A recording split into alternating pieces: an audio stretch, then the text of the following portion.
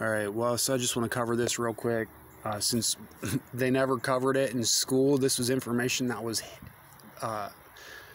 we were not, was not focused on in the schooling systems because it was, run by serpents, right? The places of higher education even, right? The so-called places of higher education, the institutions that are supposed to be teaching us, higher education, wisdom, and knowledge are based upon spiritual fraud and theft and robbery and, have built a whole kingdom of deceit and bloodshed and have hidden these things from us. So I just want to cover this for that reason about possession, because God has given me an understanding, right? And I know that there's people that probably might feel scared or helpless, and if this is explained to them, it might give them a chance to, repent.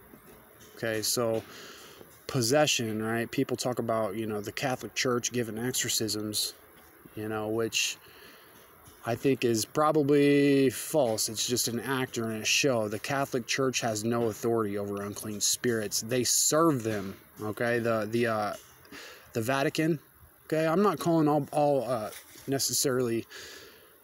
Catholics are ignorant because if they read their Bible fully, they would know there's a lot of stuff that does not line up with the Bible that, they shouldn't do. Does that mean that they're necessarily completely false?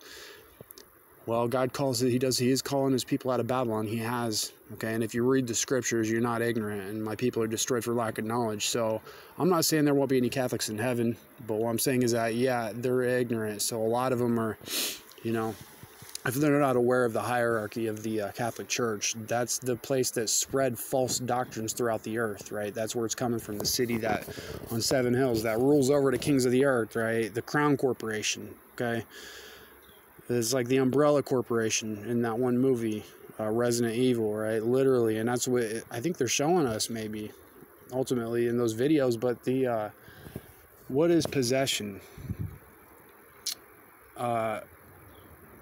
People have a wrong understanding of this, right? The unclean spirits, okay, in Satan's kingdom, okay. Why do you think people used to live so much longer at the beginning of time when God first put man upon the earth, right? Methuselah says, there's that saying, he's old as Methuselah, right? Who lived to be 969 years. That's not lying. I just believe there was less spiritual resistance in the spirit realm, right? Which is what can basically, it causes disease. It comes against us, and it also causes spiritual death, right? Corruption creeps in over time, right? As the Psalms say, the waters crept into my soul. I think it's Psalm 88 or 77. Okay, and the floods of ungodly men made me afraid. They came around about me daily like water. They compassed me about like bees. And so if you have that, those points of reflection and all the rest of what's in the Word of God, the Bible, and like I've mentioned, the other scriptures, like the book of Enoch, it tells you, it fills up your oil, your lamp of understanding, okay? And not with false wisdom or philosophy, but it's it's going to give you good understanding, okay? Now, you can I pull this song up. This is from her Afterglow album. It's from like 2003, or I had it and I bought it in 2005 when I played this one out, played Mark Cohen out, his album with Walking in Memphis. They're both two really good albums. I had that live album, The Distance to Here. All three of those albums were really good, but that's when I first got bored again. But that's out of the, aside from the point of where I'm heading with this, is that this whole song here is talking about is deep spiritual truths. Listen as the wind blows from across the great divide. Voices trapped in yearning, memories trapped in time. I think I did a video on this before. I'm going to go over it again. Listen as the wind blows. Okay, are you discerning the thoughts and intentions in your heart? The Word of God is a discerner, right? If you have the Spirit of God and that checkpoint, like Hebrews, I think, was it 4:12 through 13? says, I think as it says that you know, the word of God is a discerner of the thoughts and intentions in the heart, right? So just simply having that one part, you're going to examine your thoughts more. That one scripture is one part of understanding the spiritual reality, right? And framing your heart to turn to God. Okay, so listen as the wind blows from across the great divide, right? Voices trapped in yearning, memories trapped in time. A lot of people had their roots cut, okay, and they are the wind that blows, okay. This I think Psalm 103 or 107. This is 103. It says that all flesh is as grass, and the goodliness is the flower of the field. The grass withers, the flower fades, because the Spirit of the Lord blows upon it. Surely the people is grass. Okay, so the wind can blow on your, the wind blows on all of us spiritually. If you're not listening, though, you end up getting trapped in time if you're not seeking the truth. Okay, because people live completely in the flesh, which brings forth death, right? The sin fully conceived brings forth death. Okay, and your memories get trapped in time, right? And that's what's going to happen. If your roots are cut, you wither and die. Okay, and that's happened. That's what the slain are. Okay, so this is the night. We're in the night right now. Okay, the book of Job, I forget the chapter, says they turn the night into day. They turn the night into day. The light is short because of darkness, I think it says, right? And the light which is in them is darkness. Okay, 11:33 through 36 tells us to take heed that the light which is in us is not darkness, right? So this is the night right now, right? But they turn the night into day. How? Well, by false doctrines, okay, ascending the wrong way, okay, not in Jacob's ladder, not the word of God, okay, and then they cut other people's roots, okay, they target and persecute God's elect, okay, who hang upon the Lord of spirits, okay, and when we cry, we're going to cry for judgment against all you people's wickedness, okay, and all the people that plundered and robbed and helped the rulers that spoiled us. And he's going to strike through you lying kings in the day of his wrath as you fully implement your agenda and lock us out of your system. It's going to be a massacre. Like I said, God ain't going to have no mercy on these people. He's going to strike through kings. Like I said, why did the heathen rage and the people imagine a vain thing? The kings of the earth set themselves and the rulers take counsel together against the Lord and against his anointing and saying, let us break their bands asunder and cast away their cords from us. Right? And God is laughing in heaven. Then shall he speak unto them in his wrath and vex them in his sore displeasure. Yet have I set my holy king upon my Mount Zion. I will declare the decree. The Lord has said to me, Thou art my son, this day have I begotten thee. Surely I will give thee the heathen for thine inheritance, and the uttermost parts of the earth for thy possession. Be wise now, O therefore, you kings. Be instructed, O you judges of the earth. Kiss the Son with fear, okay? Lest you perish. When his wrath is kindled but a little, blessed are all they that put their trust in him. It's funny, I didn't have to memorize these verses, but when you're crushed, okay, when you feel the adversity, it's going to happen naturally. Okay, so anyways, without rambling on and on too much about this, okay, these people have made the night their companion, and they're going to be unsatisfied, right, at the end of this short day. Okay, and Sarah here is revealing so much truth. I love music because they show us, they tell us, right, it's giving us hints and clues. She's the adversary. Sarah McLachlan is the adversary. She fell, as her song Fallen reveals, okay, but you can't really be mad at a person for that. Okay, but what does she say? I'll be the one to hold you down, kiss you so hard I'll take your breath away. That's the breath of life. They suck out our oil. Okay, like I said with the Job 6:4, as with a straw. Okay, they feed on our energy and life force. They're drunk on the blood of the saints. And she's telling you to close your eyes, right, not to believe the truth. You think this is a love song? I didn't fully understand. I knew there was something spiritual going on back in like 2009 or 2010, 2011, I would hear this song. And then after going through a lot of stuff, God showed, he revealed it to me. Through this world I've stumbled, so many times betrayed, trying to find an honest word to find the truth enslaved. Okay, the truth will be enslaved until we get the proper understanding in God's word. And you might need more explanation as far as why you can't use other doctrines, right? People don't understand why it matters, that like why you need to read the Word of God and not other doctrines, because like I said, the Word of God explains the host body, okay? And you got to get past the gates of iron and brass. So you need to understand how the enemy is there to slander us first. And if you take a shortcut, you're not even going to have that understanding, and they're going to spoil you, okay? And God's going to spew you out like the lukewarm, okay? So the truth is enslaved because of slanderers, right? In Satan's kingdom, the gates of iron and brass. You know, she's talking about the Word of God. Oh, you speak to me in riddles, you speak to me in rhymes. My body aches to breathe your breath, your words keep me alive. Okay, parables. Okay, but I'm in a dry and thirsty land, and that's where the rebellious dwell. Right, Psalm 68:11, I believe. He brings out those which were bound with chains. Okay, but the rebellious dwell in a dry land. Okay, he said it to solitary and families. He brings out with those which are bound in chains, but the rebellious dwell in a dry land. So repent.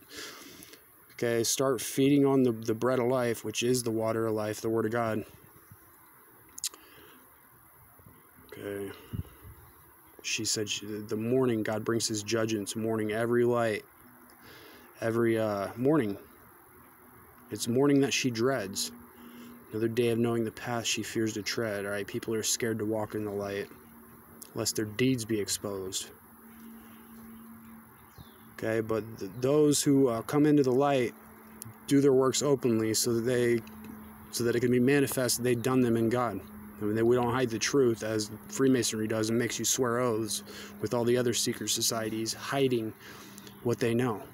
Okay, and then warring against us. And it's essentially the dream state, I believe, when you get into you tap into sorcery, and once we get fully into the spirit of God, okay, lawfully, God says, I think of 126 Psalm, when the Lord turned the captivity of Zion, we were like them that dreamed. Okay, then the Lord made us happy and to laugh and filled our mouth with good things. And it'll be like we were sleeping. We wake up for a dream. It says in Jeremiah 30 or 31, God has satisfied the weary soul and has replenished every sorrowful soul, right? And upon this I awoke, and my sleep was pleasant to me. When you realize that all the fear that you experienced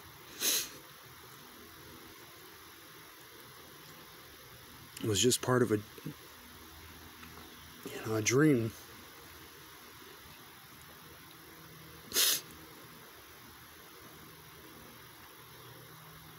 Anyways, this video is supposed to be about possession,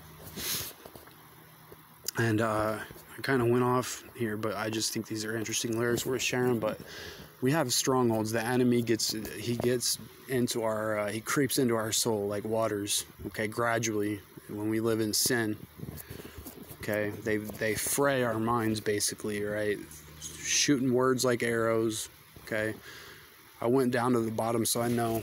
Okay, and I've had to build it back up gradually over time, my walls. Okay, and through repentance, cleansing, renewing my mind. Okay, reading the Word of God, humbling myself. Okay, and you're going to backslide sometimes. You're not going to be perfect along the way. You just take the grace of God, cover it over it each time, and you walk in the right direction. You correct yourself every time you go off the straight and narrow path. You know, and Satan hates it because they use the law against us, right? The law of sin and death. And if you're not aware of the truth, you end up, sinking down into a... Ryan Cabrera had the song On the Way Down, right? And that's also another song worth checking out the lyrics. Okay, on the way down, I saw you, saved me from myself. Anyways, I'm not going to sing all that, but go read those lyrics, because he's explaining. You can fall through. The bottom falls out, basically, right? And you can't lift yourself back up out of the pit of miry clay. You know, Psalm 40, I think, he says that I waited patiently upon the Lord. He inclined and heard my prayer. He brought me up out of a horrible pit, out of the miry clay. And that's being here on earth in the flesh, surrounded by those that had their roots cut, or that went into the ether, right, through false doctrines. Okay, they ascended, and then everything's just a game, and then they target us because they know that they're naked. Okay, like Adam and Eve, and they're going to hide themselves when God comes into the garden. They're going to hide in the day of judgment, right? Literally, and not, if they don't hide, they're going to be expelled from God's garden. Okay, those who sanctify themselves through shortcuts. So possession, right? I was like, worried for a long time, months, years, because of sinking down and not knowing, like, you can feel something in your body, right? Because your brain has breaches. But if you haven't been lifted up off the earth, you're not, you haven't corrupted yourself, right? You might have been pressed down, crushed, okay? But that's how God creates oil. What does he say? Shaken down, shaken up, pressed down, right? And overflowing, or something like that. I forget. It's in the gospel, but we have host bodies, so we got to guard our hearts. We have to, believe the truth, repent, meditate on the word of God, reflect upon it. Like Psalm 1 says, day and night. And then we'll be like a tree planted by rivers of water that brings forth our fruit in its season. And whatsoever you do shall prosper, right? The ungodly are not so, but are like the chaff which the wind drives away. Okay, the ungodly shall not stand in the judgment, nor sinners in the congregation of the righteous. For the Lord knows the way of the righteous, but the ungodly shall perish. Okay, Psalm 1. And so, yeah, if you haven't been lifted to where you're, you're still on earth, grounded, you can fix it. And anyways, God's going to fix it. He said he's going to deliver him, 21:12, Jeremiah, he's going to send his elect out. He said, O house of David, deliver him that is spoiled out of the hand of the oppressor in the morning, lest my fury go forth like fire and burn, that none can quench it. So what I haven't fully understood, or I don't know, or I'm not, it could go either way. Is being spoiled the same thing as being corrupted? I don't know. It might be, because God said that he would breathe upon the slain. So, I don't know. I don't really, honestly, I don't know. There's things that I still don't understand, and God is going to make everything clear to us soon. But 99.99% of humanity does have spirits in their body, probably. Other spirits in their host bodies. It's just part of this life. Okay, and if the Egypt was troubled by the horrible asp, right, is what happened to basically those that have destroyed and corrupted themselves, that are behind all this. They don't want to maintain lawful order, but want to basically rob the public and use the Federal Reserve to do that, and then go all digital. Well, that's the trap. If you go along with that, you're cursed, judged, and damned into hell for not coming out of Babylon, which is confusion, which is unrepentance, okay, and a lack of turning your heart towards God. So how can I wrap this up and make this quick? Okay, so children, you don't even think demons are real when you're young, right? But over time, you realize, as your mind gets frayed, that the spirit realm is real, right? And then they hold us in captivity, and then it feels impossible to get out. But as long as you haven't been leavened into the waters above, I think you still have an opportunity to repent. But the people that they're all going to fight against God's plan. They're all going to support the Antichrist kingdom. Those that partook of the tree of knowledge of good and evil, those that ascended through doctrines of demons, they climbed up another way, and they've been fighting against God and his kingdom, okay? They silence us, block our funds, and all types of stuff, and then gaslight and slander us. Well, that's coming to an end.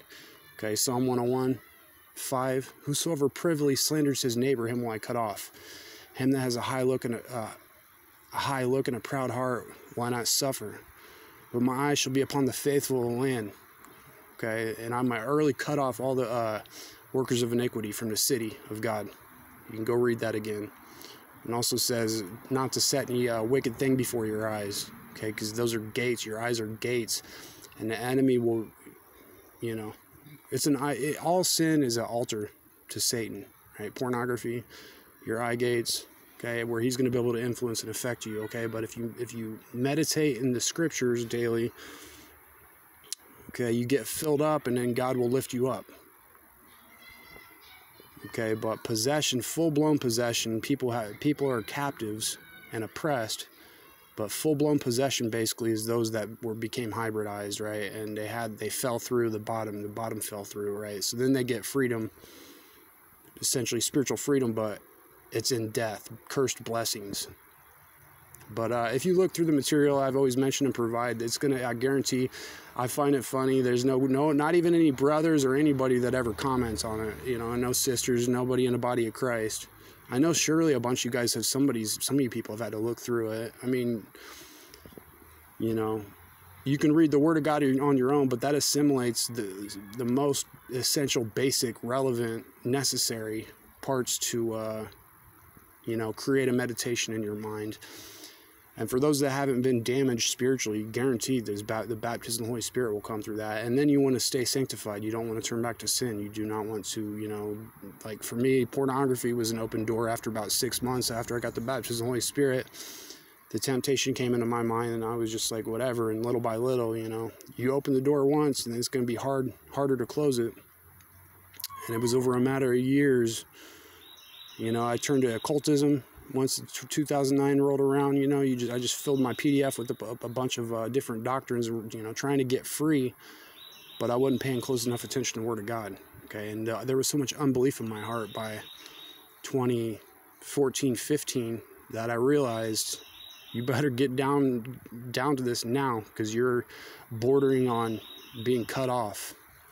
I almost, you know, my mind, there was definitely there was thousands of spirits in my body, I believe, 2014, 2015. In April 2014, I felt like I had a demon sitting on my chest, and I would sleep longer and longer each day. It started actually in 2011, right? Just being depressed and sleeping, right, to make your problems go away or to avoid them. And by 2013, I'd sleep till about 3 in the afternoon, you know, but, you know, God will breathe life back into his people, and into people that are just ignorant and need help, you know. But the ones that want Satan's kingdom to go forward, he's going to take his sword, man, and cut them into pieces. And they're all going to do it themselves, actually. I just seen, anyways, they're all going to fight against each other. I just seen some foreigners from, they're up in New York, right, Manhattan, and they just robbed a pastor at gunpoint, right?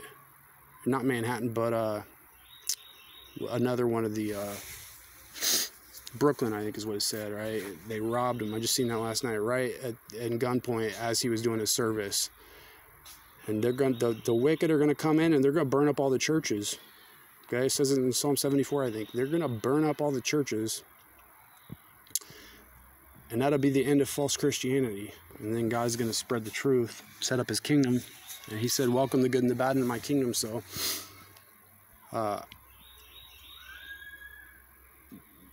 you know, we'll see how it all plays out. But if you haven't been, you know, leavened into the waters above, you can still repent. So start meditating the Word of God and understand possession. Full-blown possession is not until your roots have been cut. Then you're basically possessed. Okay, but it's like an increasing measure of possession. The more and more you live in sin, you get deeper and deeper ingrained strongholds, neural pathways, to where the enemy controls you completely through that. Okay, he goes over all your channels and all your banks, and even went through the land of Judah to the neck and overflowed it. Okay, but now is the time for things to shift and change. We're in the season right now, and you know, I just encourage you guys, if you're captive, to turn around, because it's not too late if you haven't been leavened. So we'll talk more later. God bless you guys.